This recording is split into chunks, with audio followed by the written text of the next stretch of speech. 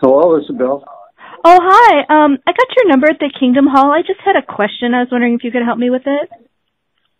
Maybe. Okay. Go ahead. Do you have a minute? I can take a minute. Okay. Well, I've been studying theology all my life and religion, and so I just love reading about the history of different points of view and things like that.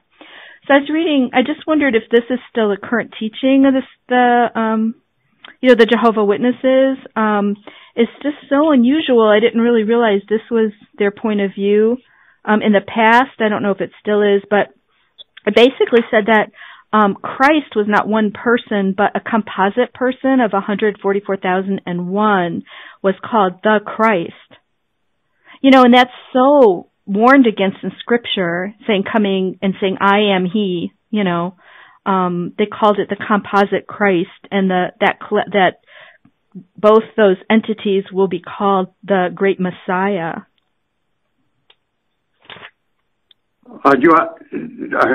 You said something about a composite? Yeah. Christ or composite God?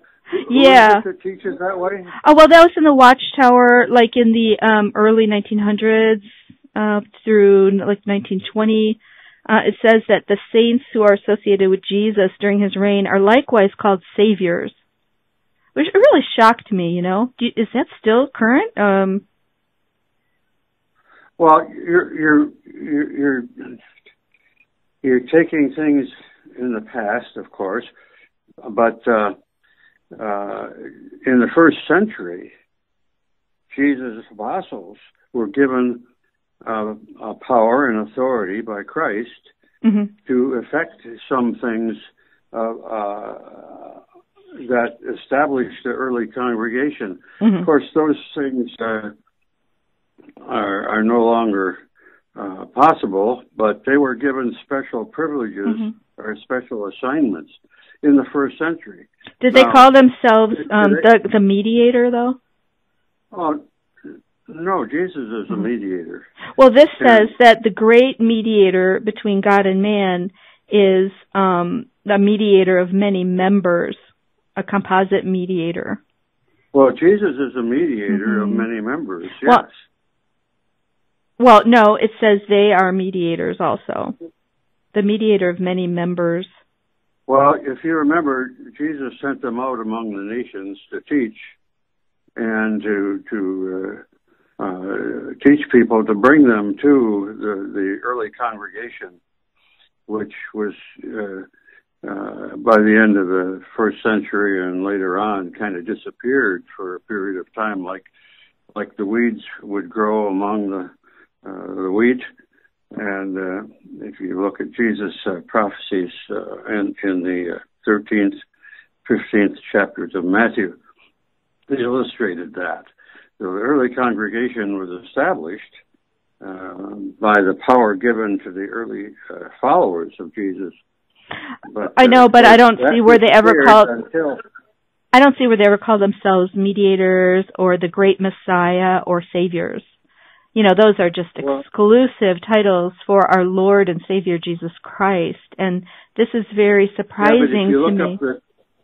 Look up the name, the meaning of mediator, and there's ways in which people can be mediators. No, I don't see that word used in the New Testament. It says in 1 Timothy 2:5, there's one mediator between God and mankind. So I don't. If you would go to jw.org, there's a lot of details given that would answer your questions. Well, I'm just from your point of view. Listen to this one.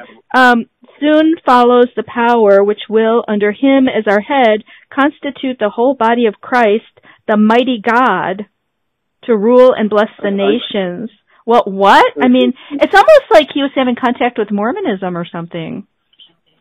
Well, that's not true, of course. And where would anybody get such a thing? Listening to you, you could call jw.org and get some official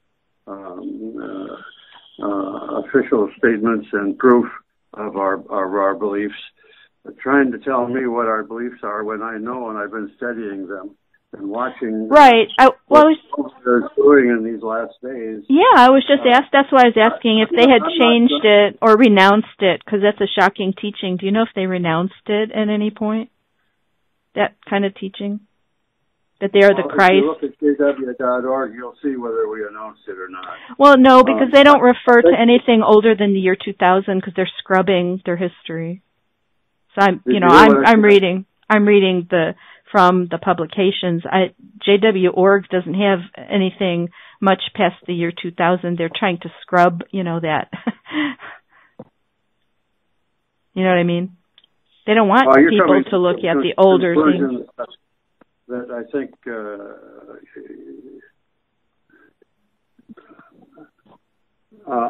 I'm not going to continue to listen to your research. I think that your mind needs to be opened, and I'm going to just sign off now. Thank you.